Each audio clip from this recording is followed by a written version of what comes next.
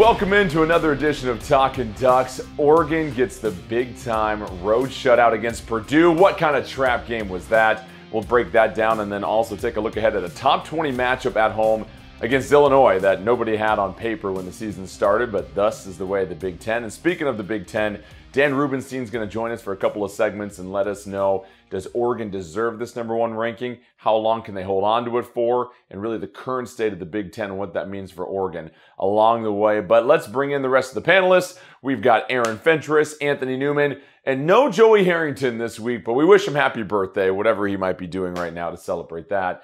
So guys, we get a little bit more airspace here this week, and I clearly still don't have my voice after working with Oregon men's and women's basketball this past weekend. But Aaron, let's start with you. Many people thought this was a trap game against Purdue. Quick week. Oregon was crowned as one of the best teams in the college football world. The greatest game ever at Autzen Stadium they're coming off of.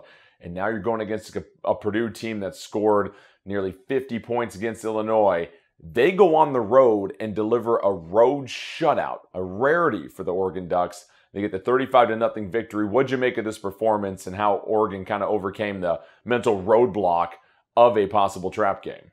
Oh my stars. Wow.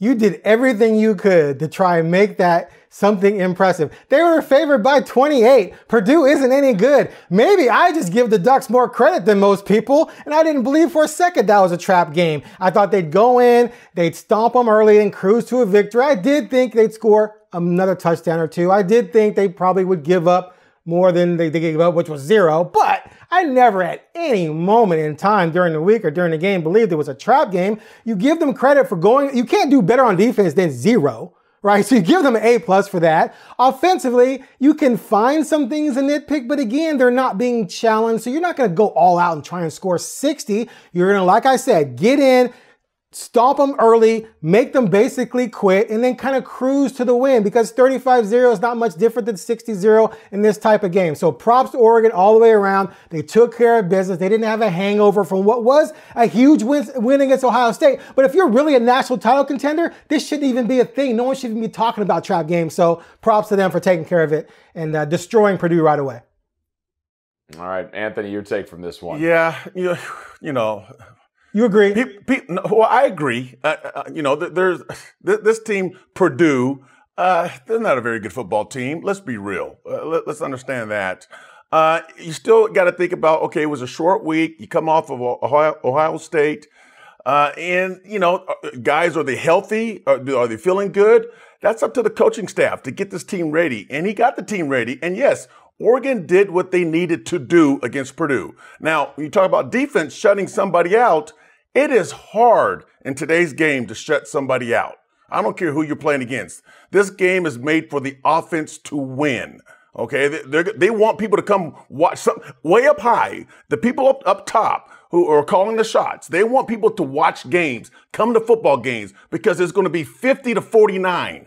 Not in this game. Okay, Oregon shut them out. And so talk about a defense that put it together against a D1 football team in the conference, a conference play opponent. That was outstanding for me. It really was. And Aaron, this is what my takeaway was. It wasn't so much I doubted that Oregon was going to beat Purdue. It's just what kind of response would Oregon have after this Ohio State game? Because we've seen years before, right, where Oregon has a big win and then it's a random game on the road against an Arizona or Stanford comes into town, which are obviously a little bit better opponents than Purdue.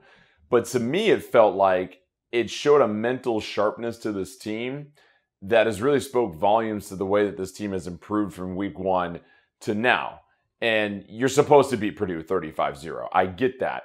The fact that they did that and there really wasn't a let up in the score, that this game was really never even a contest at any moment, to me shows the mentality of this team is in par with the performance on the field, that this team is locked in. And I think that's what is really important thing for Oregon is, are you locked in at this point in the season? Are you showing signs of improving where some of the top teams have started to show cracks here or there, or they've stumbled?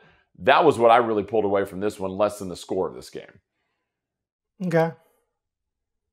Well, I was going to ask you, you got a comment on that, Aaron? You're just going to sit there not okay. No, you're Back out your tongue for the first time in your life? No, you're 100% correct in that Then at least say that. Cost me my flowers for once. They didn't blow it, but the chances of them... It's like, Jordan, if you went down to the local middle school and challenged guys to one-on-one and you're winning every game 11-0, I'm not going to be like, oh, Jordan, you're amazing that you showed the intestinal force. Hey, but you would say at least he's not carrying his Achilles at 40. He's doing what he's supposed to be doing. I'm just, okay. I'm not going to do it. Anthony, okay. I love it. Either way, to me, what stood out is that it was a business trip on a short week after the biggest win ever at Autzen Stadium. And I think that speaks volumes that they performed that way on the road. And so we'll talk more about this game when we come back. A lot more to break down the offensive performance, the defensive performance with the shutout. But the Ducks seem to be rolling. And oh, by the way, they're the #1 team in the nation at this point. So holler. Stick around. We'll be right back on Talkin Ducks.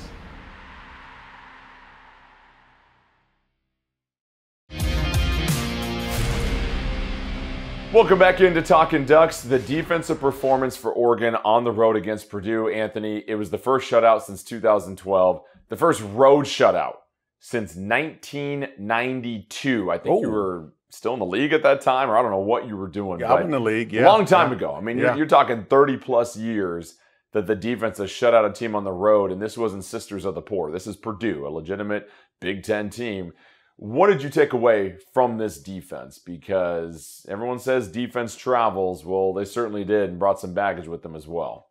Well, that was an outstanding performance by the defense. Without Jordan Birch, their so-called best player. The two young defensive edge rushers, they're only true sophomores, Mateo and Tatum, are unreal. These two guys, they're going to be a nightmare to deal with. And then there's another young linebacker. Devin Jackson is a baller. I mean, he's flying sideline to sideline at 235 pounds at 6'2".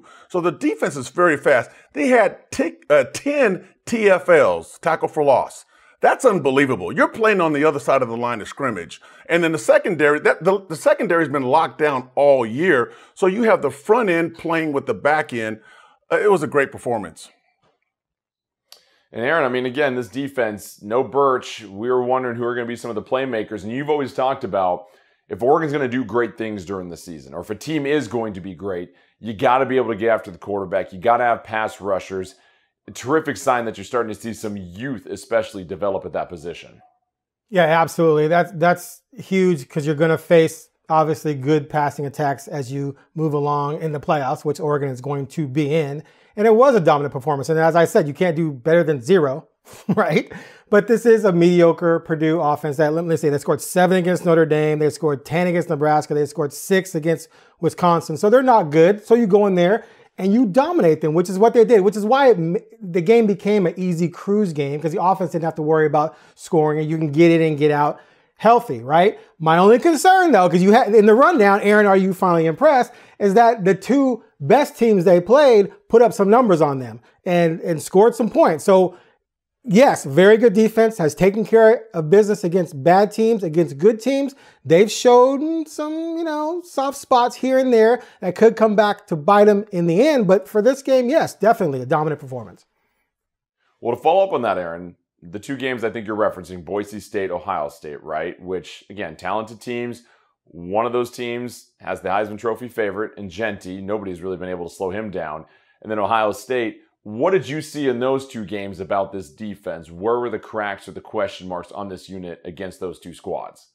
Well, against Boise, obviously, it was stopping big running plays, which they held Genty to a lot of short runs, but he also broke off some big ones. And they gave up touchdowns late, like the fourth quarter touchdown when the game was on the line. Same thing against Ohio State. Now, these are obviously a great running back and a great rushing attack and one of the best offenses in the country in Ohio State, right? So there's really no shame in that. But those are the two games I focus on, not the other ones against mediocre to bad teams, because those are the types of teams you're going to face in the Big Ten championship, in the playoffs 3 or 4 times, right? And so things aren't going to always bounce your way. And those two games were won at home. Do they lose those two games on the road? If they don't have that advantage, I don't know. And so I'm pointing to the defense because if you're going to lose a game 40-37, that's going to be on the defense. And right now, those two games were primarily won by the offense. And Ohio State, if not for the offensive PI, Ohio State moved right into field goal position, and we're probably going to maybe win the game. So that's the only thing I'm saying. Against elite competition, I have reservations about the defense at this point.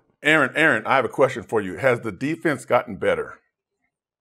If you say so, yes. What? Over what though? Over what? I'm asking you seriously, because that's what you want to do. Every game you want to get better. You start the year, you have some slow games, and then you improve. The ceiling's very high. They have a lot of talent, okay, but sometimes you don't get better as a defense. Have they gotten better since the first game? No, they haven't. Have they? Maybe you guys are watching how are they teams. I mean, competition matters. I just read off the scores for Purdue. And again, I give Oregon's defense an A. But what I'm saying is, and it's true, what matters is how you look against the best teams. I'm not saying they need to shut down the best teams, but they gave up 30 plus, and that means your offense has to score 40 or so to win those games. And if you have to score 40 to beat elite teams, then your defense is not necessarily great. That's all I'm saying. So those are my reservations moving forward, and we'll see if come Big Ten championship game or come playoffs, the defense can rise up and take a good offense and hold it into the low 20s or below. That's all I'm saying. Oregon's ranked 15th in the nation right now in total defense, just by the way. They have moved up the rankings. And they played some of the worst. They have gotten better, by the way.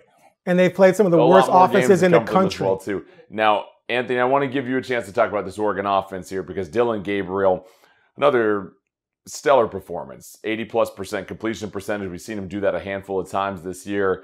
What do you take away from his play thus far? Because he's now third in the Heisman Trophy rankings. You go Ashton Jeanty, you go Cam Ward in Miami, and then as Dillon Gabriel, I mean, he just continues to be consistent offensively. We've seen the issues with the picks here and there, but what Oregon's needing to pair with this defense, you probably couldn't ask for more from the quarterback position. He is a dangerous dude. Being a defensive coordinator, trying to defend him, that's a problem. He touches the ball every offensive snap, and that's a problem because he can do a lot of things with it. I don't know, what was he, 21 of 24 or 22 or 25 in this last game? Two touchdowns. I'm sure Aaron wish he would have gotten on a math test growing up. Yeah. I mean, seriously, this kid is unreal. He can hurt you with his arm. He can hurt you with his leg. Okay, he has a lot of experience. He's been all over the place. Okay, he understands the game. He understands the defense. And he also understands his offense, his supporting cast around him. He's making everyone better. He's a nightmare, and he's getting better. He's improving as the games go on. I wouldn't want to face him, honestly. Seriously, he's the tough one to deal with. One quick thought on Gabriel here, Aaron. You're just, now that you've seen him kind of get through halfway of the season. He's been great. He was great in the game that mattered the most, and that's the most important thing. As far as the Heisman go, I think he needs a few more bigger performances because Cam Ward putting up ridiculous numbers because his defense sucks and he has to carry them. And then Jeanty to me, I don't give any kind of National Player of the Year credence to anyone from Gonzaga basketball or Boise football. You don't play a real schedule. I'm not impressed. So right now, Travis Hunter has to be in the mix, Ward and Gabriel for me. And by the way, I have a Heisman vote. Hunter's been banged up. You mentioned Jeanty in the schedule, and then Cam Ward, that Miami team has got some holes as well, too. So it's probably wide open like this national championship race. Yeah. I was just saying, if Dillon had Miami's defense, Dillon would have bigger numbers and probably be the clear front runner by now. So that's a detriment to him, is that the defense is just shutting teams down at least. All right. Well, when we come back, we're going to talk about Oregon being this #1 ranked team in the nation at the moment. What that means after Oregon surpasses Georgia in the polls. We'll let you know when we come back on Talkin Ducks.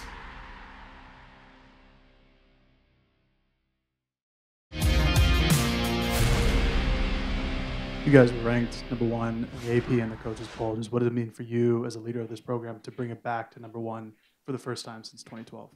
Who cares? Welcome back to Talkin Ducks. Well, guess what? After Georgia took care of business against Texas on the road, they're left one team near the top, undefeated, and that would be your 7-0 Oregon Ducks, ranked #1 for the first time since 2012. Now, keep in mind, When they were ranked number 1 back then, they held it for 1 week before losing at home to number 14 Stanford in heartbreaking fashion. Still can't believe they lost that game. The only other time they've held the number 1 ranking, 2010 for 6 weeks. And so, Aaron, being number 1, everyone talks about that. Anytime you see a new team that's not Georgia, Ohio State, or Alabama, or Clemson in the last 12 years, kind of a big deal for the most part. What do you make about Oregon ascending to the top of the rankings and just what that means for this program at the moment? Oh, it's huge. I mean, you're ranked number 1 in the country. So I mean, you can't get ranked higher than that. Now, clearly finishing number 1 is more important, which Oregon has never done, but being ranked number 1 at this point, especially when you came in 3, right? So there were high hopes, and then you fell all the way to 9 and climbed your way back up to number 1. It's huge. It's impressive, and it should be celebrated, no doubt. Yeah, and Anthony, I think you have the big win against Ohio State, and that's why the follow-up in dominant fashion, I think, against Purdue. I think a lot of people just see that 35-0, and I think also the fact that all the other teams around Oregon have lost a game at some point this year. While Oregon hasn't looked flawless in all their games, they're the only team that's passed some of the biggest tests this season. If you look at Boise State, Ohio State, and that right there probably means a tremendous amount for Oregon to now be number 1 and have a chance to hold it for a couple of weeks. You know, Duck fans, alums, we're all happy for Oregon being number 1. It's a great thing. But, you know, Aaron, you can do your homework on this. On week 8, you know, and you go back in history, the teams that were ranked number 1 at this time, did they win a national championship? I don't know. I mean, it's hard to go undefeated. It really is. At the same time, I think this coaching staff, they're going to do a great job of telling this team it's not about the rankings right now. It's about us. It's about what we do. And our next opponent is Illinois, and we got to take care of them. We have to play the way we know how to play.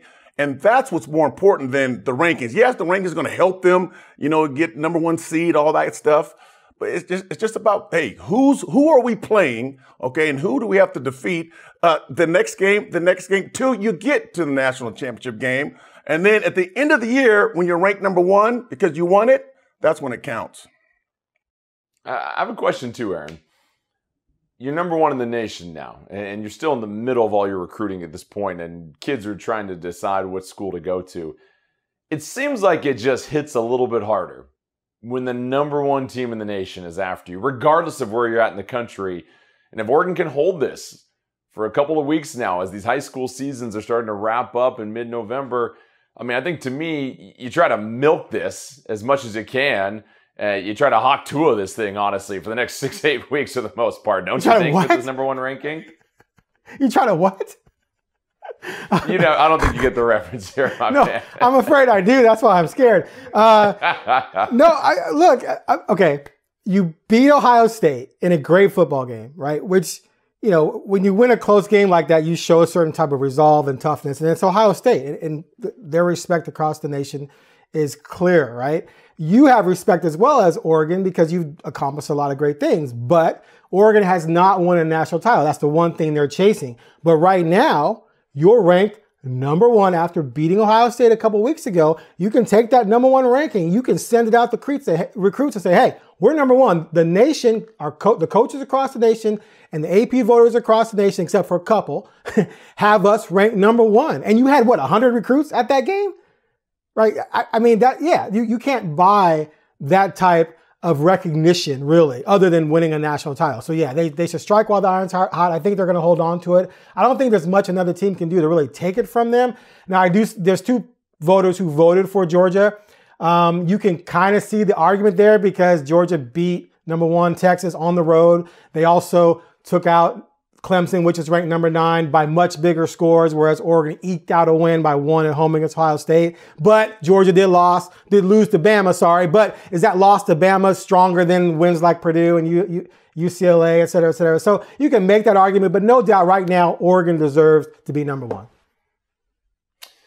You hang on to number 1 as long as you can. No team has held on to the number 1 ranking for more than 3 weeks this season so far. All right, when we come back, Dan Rubenstein from the Solid Verbal Podcast, he'll join us for a couple segments, talk to us about this win against Purdue, his thoughts on the ever-evolving landscape of the Big Ten. Don't go anywhere. We'll be right back.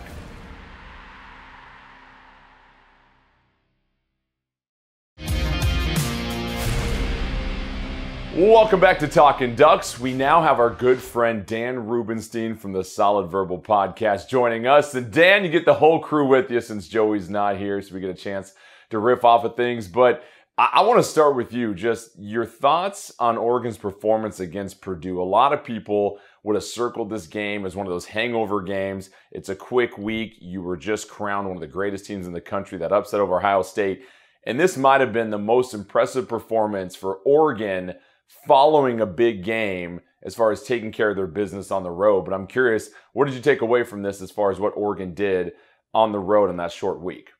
Yeah, for a lot of teams, this is what's considered to be, even in the NBA, like a scheduled loss, right? That you are going out the night before in Miami and then playing the Heat at like 1 p.m. You're like, well, that's going to be a loss. And for lesser teams, this situation is kind of a scheduled loss. And it has been for previous years' Oregon teams.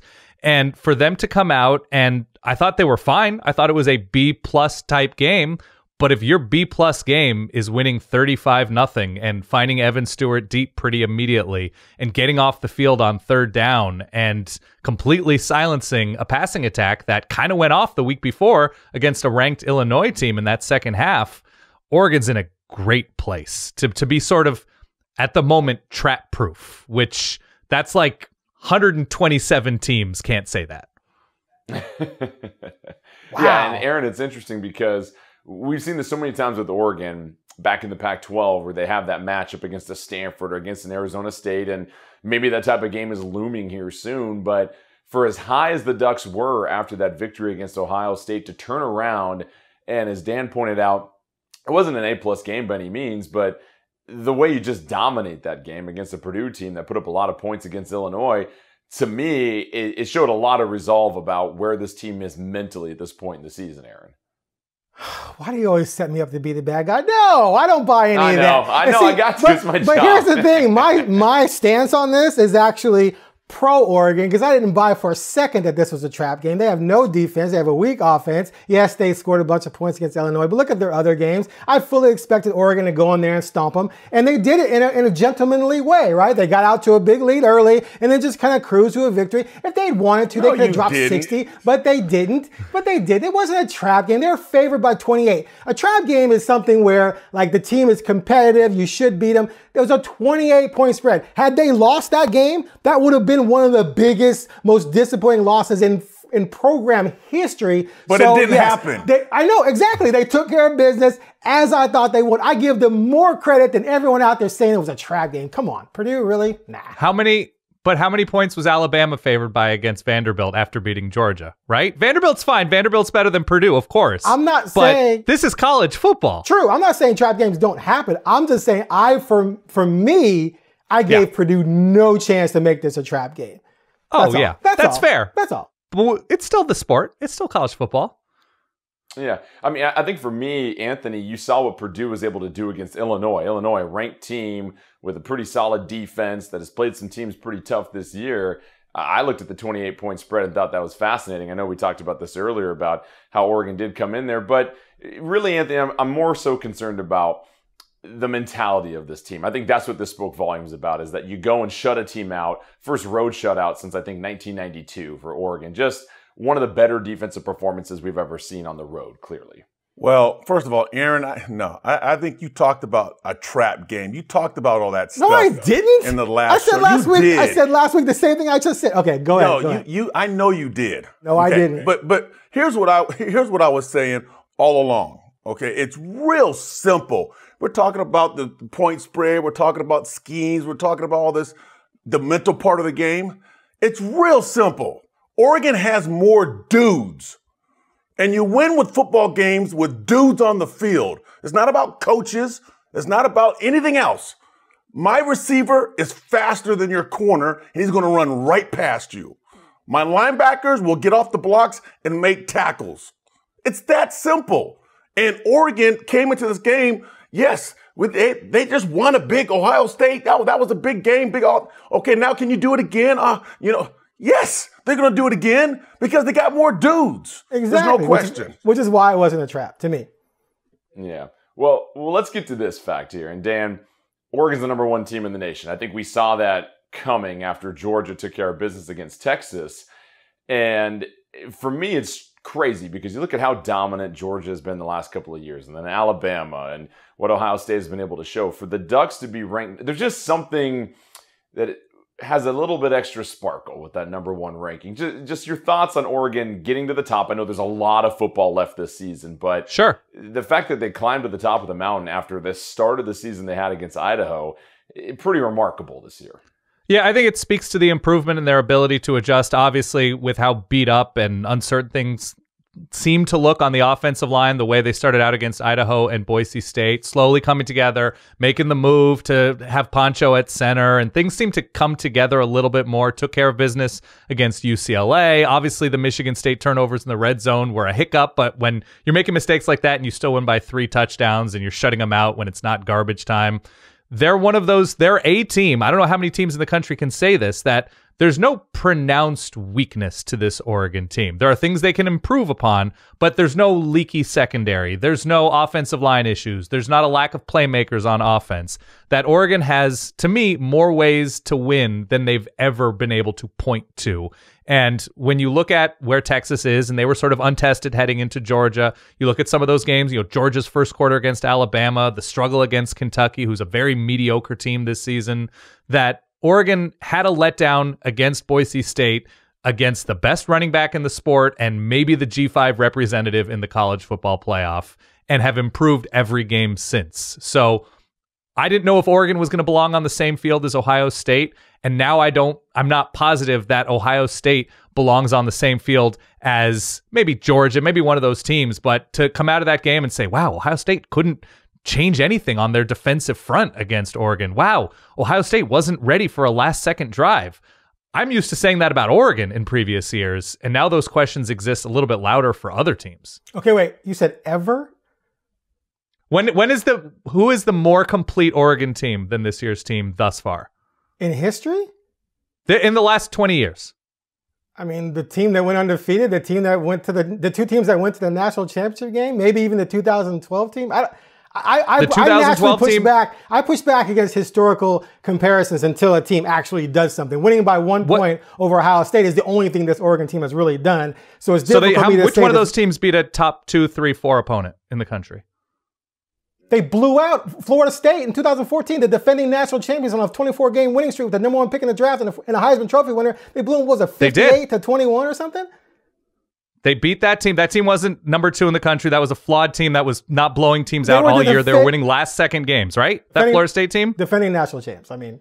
They were the defending national champs, but it's a different team. A different year, a different team. Look, Florida State was on the verge of the playoff this year, right? Or last year. How are they this year? Different year, different team. They were in the playoffs that year. I'm not talking about a bum team. They hadn't lost in 25 games. So you're saying the win over Ohio State was bigger than that game? I'm saying right now Oregon is deeper and looking more complete than they have in previous seasons. Now, you can point to 2012. 2012 team was probably the best overall season that Oregon has had.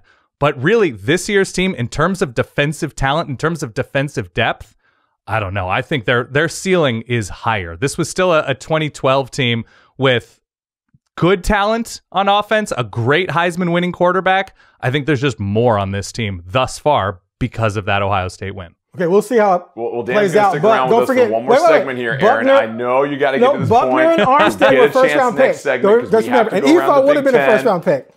Yep. Anyway, go ahead. Aaron, are you done? I'm done. Are you done? Can we get to commercial here? I'll call you later, Dan. When we come back, we're going to go around the Big Ten. We'll talk some more about Oregon's #1 ranking. I'll let you guys chat offline about it.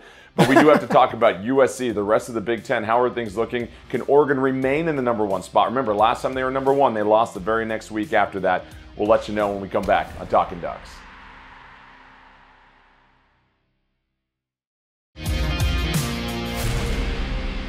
Welcome back to Talkin Ducks. My voice is still gone, and Dan and Aaron are still arguing, but we're going to get to around the Big Ten here because, Dan, we're learning a lot of things about this conference that many people didn't have penciled in when the season started. If you would have told me that Indiana and Illinois would have been ranked higher than Michigan, I would have called you crazy, but at this point, the Hoosiers are legit.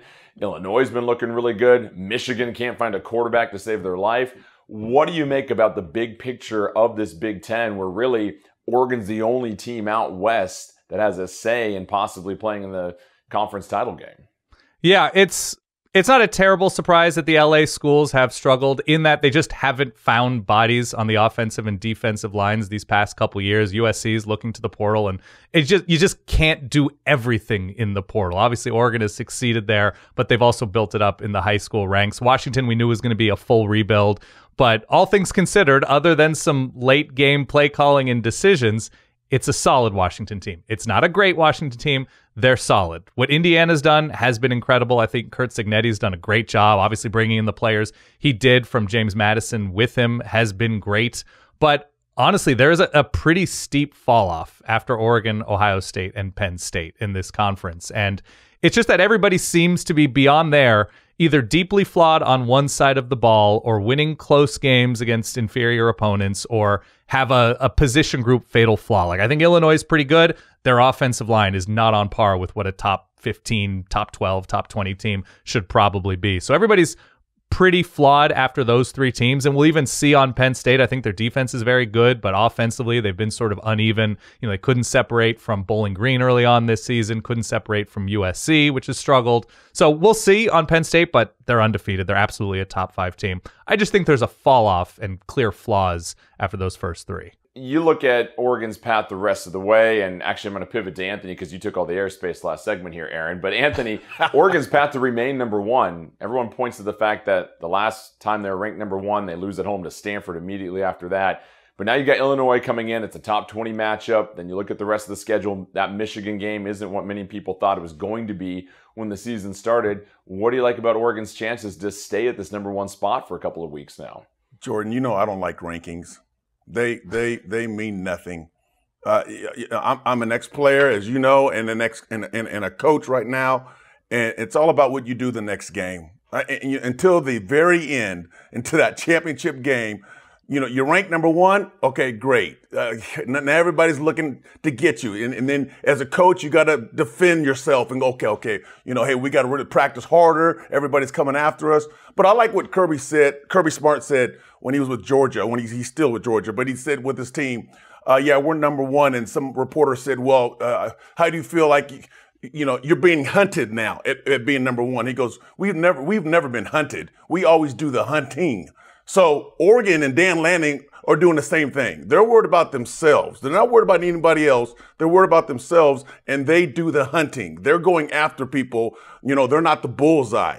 Number 1 ranking, it's great for fans, for media, but it's still football. The season's too early.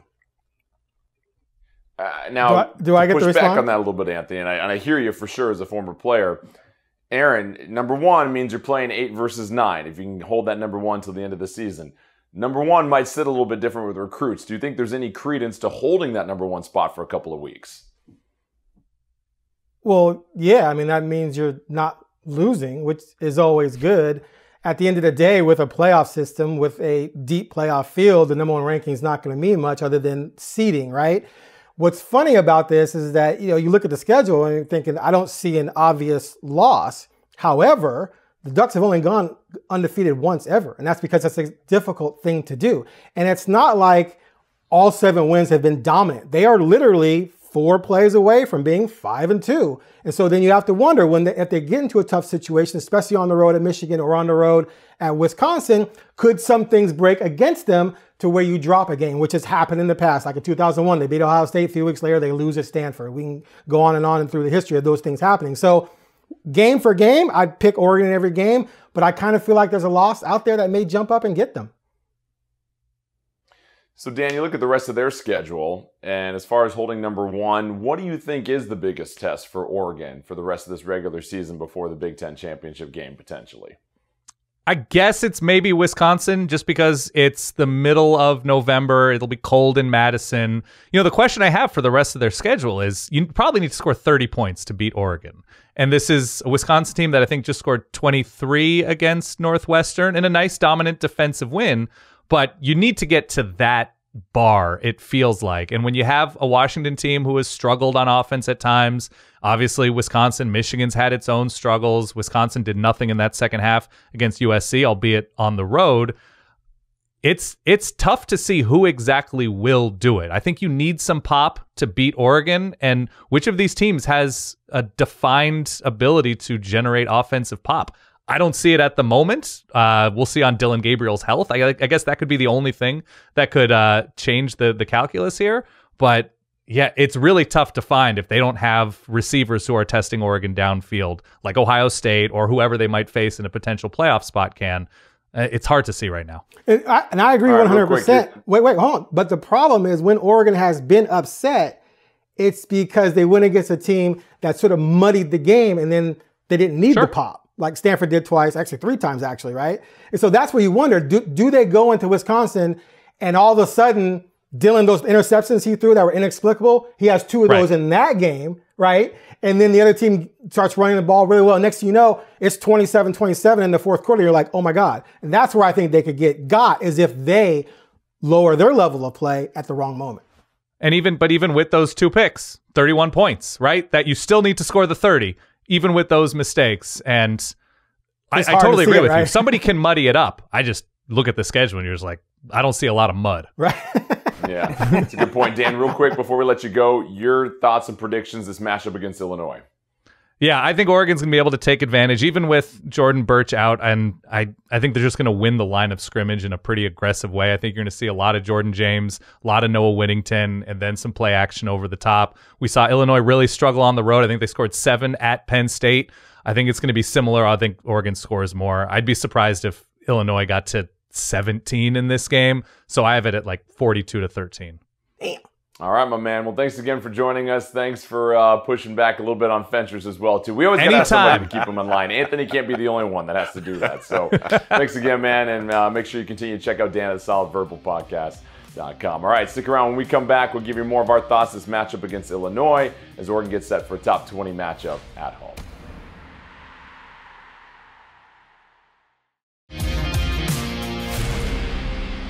What's been the difference from a 5-7 Illinois team last year to one that's in the top 20? Well, I mean, they're doing an unbelievable job attacking the ball and protecting the ball. I think their quarterback's thrown 1 interception this season. I think they've had 8 picks on defense and caused 10 fumbles on defense. So they're a team that swarms. When you can win the turnover margin, you're going to have a lot of success. They've outrushed several of their opponents when you can win the physical battle up front as far as being able to move the ball. They're really sound in special teams, do a really good job in special teams, have dynamic returners. So I think all those things, they're playing really complementary football, and their quarterback's athletic. They have good wideouts, that do a really good job. So they are a balanced team, and when you have good balance, it's hard to take away a team's strengths. Well, welcome back. That was Dan Lanning, his Monday presser as the team gets set to take on Illinois. And it's fascinating, you guys, because you get the schedule well in advance and you look at this matchup against Illinois and you're thinking, okay, Oregon just taking on one of those Big Ten opponents. It's not Wisconsin. It's not Michigan. It's not Ohio State. This is now a top 20 matchup featuring the #1 team in the nation, Oregon, and Illinois. That's been one of the more pleasant surprises in the college football world this year. And so, Anthony, they're coming into town. This is an Illinois team that has shown a lot of really good balance on both sides of the ball. They've got a couple holes here and there, but what do you make about Illinois, and what does Oregon have to keep in mind in this matchup? Illinois is a good football team. They're going to run the football. They're, hard-nosed football team. They play tough defense. Their offense is not great. I think they're ranked 92nd in the country in total offense, and their defense is ranked 50th. So they're a solid football team. You can't sleep on them. And I want to tip my hat off to Dan Lanning. He's done a great job with this Oregon program. The kids trust him. The kids want to perform for him. They believe in him. And that's huge. I mean, when you have a coach and you go, hey, I'll jump through a wall for you. I'll do anything. I'll work harder for you.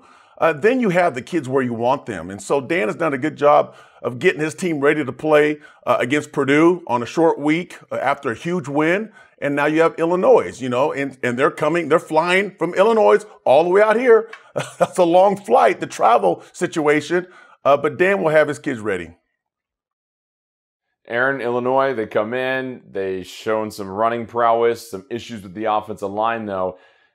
This feels like a game where Oregon at home should dominate for the most part, but do you see any potential challenge or where they might have a hiccup against this Illinois team?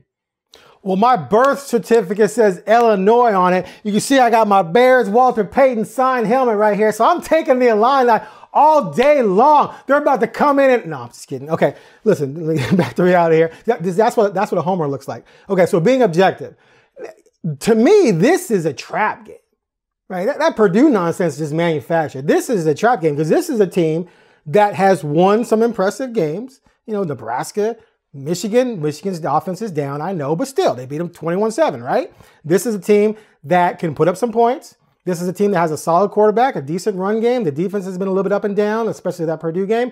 But this is the trap game because this is a team that can come into Austin and take advantage if you play subpar football. And that's where upsets happen, right? We talked about 2012 when Oregon stumbled against Stanford.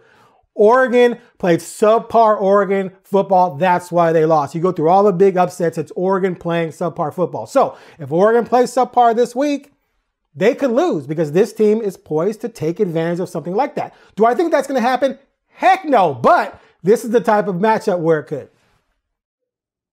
And it's interesting because, you know, Illinois just took care of business against Michigan. They've also won at Nebraska. So you talk about the shell shock of coming to an Autzen Stadium. Very few stadiums kind of on par with Autzen Stadium. At Nebraska, you can make that argument, is one. So Illinois, they're going to be battle tested coming into this game in Eugene. We'll see if Oregon can continue to pitch an A-type game. All right, when we come back, we're going to give you our predictions. Ducks are favored by more than 3 scores. We'll let you know what this one's going to shake down to when we come back on Talkin Ducks.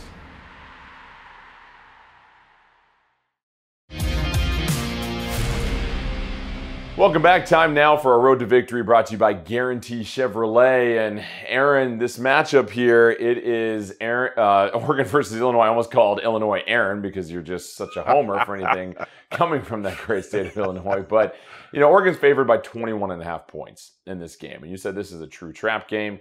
Anthony, you feel like Illinois is a team that can possibly run the ball on the Ducks if they can, but they struggle at the offensive line. And let's start with you, Anthony. Give me a score prediction, and what is the most important part of this game that Oregon's got to play well in? Well, I think Oregon will cover. They'll beat them by 21 or more. Illinois doesn't have an offense that can score enough points to win, and you're going against that Oregon defense. That's getting better. Okay, Aaron, they're getting better. Yeah, they shut out Purdue, but Purdue put up 49 points against Illinois the week before that. So, you know, what's going on there? Dylan Gabriel, the best quarterback in the country. You're not going to stop him. And you talk about some receivers that can run with the running game. The running game is not great right now, but it's enough to keep you honest as a defense. But Oregon just runs through Illinois.